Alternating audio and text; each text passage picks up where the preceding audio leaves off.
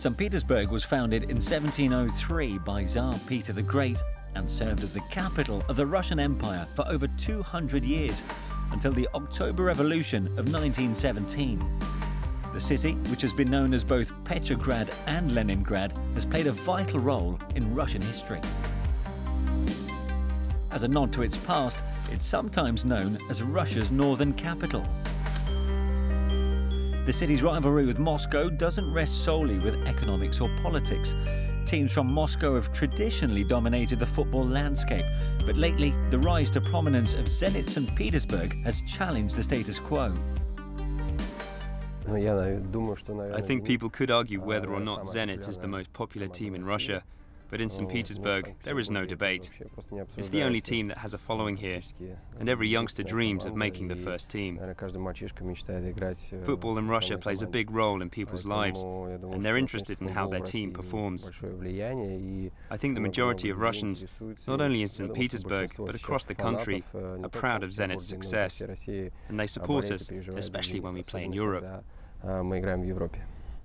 Thanks to a lucrative sponsorship deal with the country's largest company, Gazprom, Zenit is now Russia's richest club.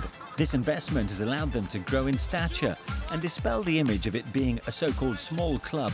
They've lifted the domestic league title in 3 of the last 5 seasons, but arguably the club's finest hour came in 2008 when they won their maiden continental title, the UEFA Cup.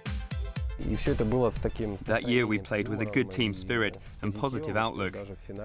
We couldn't believe it when we made it to the final, and then of course to win it made everyone very happy.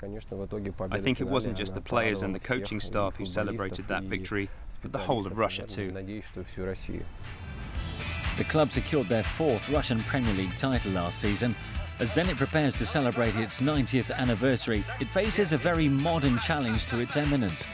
With a distinctly international pool of players, new league rules limiting the number of foreign players on the field to 6 affect the club more than most. To cope, Zenit has signed a number of up-and-coming local players while retaining key members of the squad, including last season's top scorer, Hulk. This season is a historic one for Zenit, and we want to do the club, the backroom staff and the fans proud. The fact we are defending champions only motivates us more to retain our title. Sure, it won't be easy, but we'll fight all the way. We have a strong team, and it's up to us to show what we are capable of. There's no doubt that Zenit will be able to rely on their enthusiastic fan base this season. Being the only Premier League club in St. Petersburg guarantees that every game at the Petrovsky Stadium is a sellout. The season has already begun well as Zenit secured their 3rd Super Cup by defeating Lokomotiv Moscow. With Champions League football to look forward to as well this campaign, there's every chance that Zenit St. Petersburg's very own Russian Revolution will continue well into the future.